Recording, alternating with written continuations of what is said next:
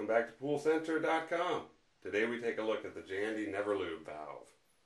This is a three-way valve, and these come in three sizes: 1.5 to 2 inch, or 2 inch to 2.5 inch, or 2.5 inch to 3 inch. And what this means really is that you can go inside with the first measurement, in this case 2 inch, so I could use a 2 inch piece of pipe and go right inside the port, or I could use a 2.5 inch coupling and go around the outside. So this is the 2 to 2.5 inch Jandy Never Lube valve.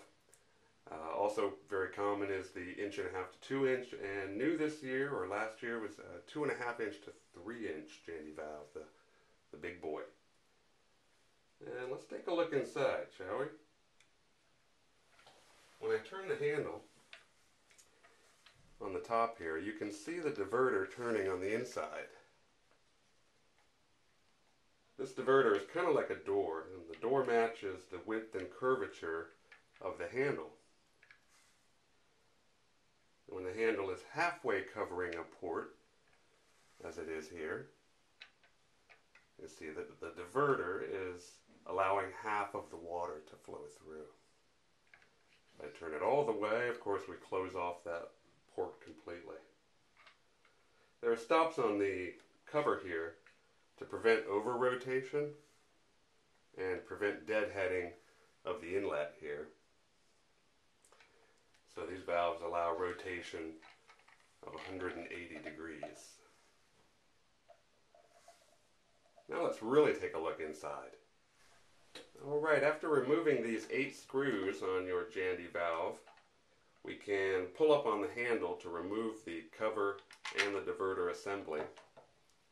You might have to use a small screwdriver in between the lid and the housing to pry it off. But then what you get is we have the housing here by itself,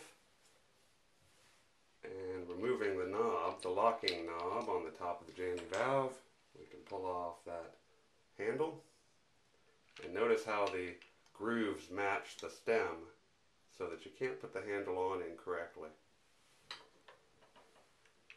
And note the location of the inlet. That's got to go on when at the same point you took it off at. So sliding the cover off of the diverter, we see there's 2 O-rings here on the diverter. Those are important, and they should be lubricated. The face of the diverter does not need any lubrication. This silicone seal is all it needs. There is another O-ring on the top of the lid, up under here, called the lid O-ring. And getting it back together. Pop that down snug on there. And position the inlet back at the T here. And push down firmly. There it is. And the lock nut back on top.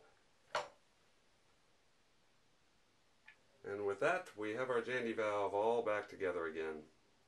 Thanks for joining us, poolcenter.com. See you next time.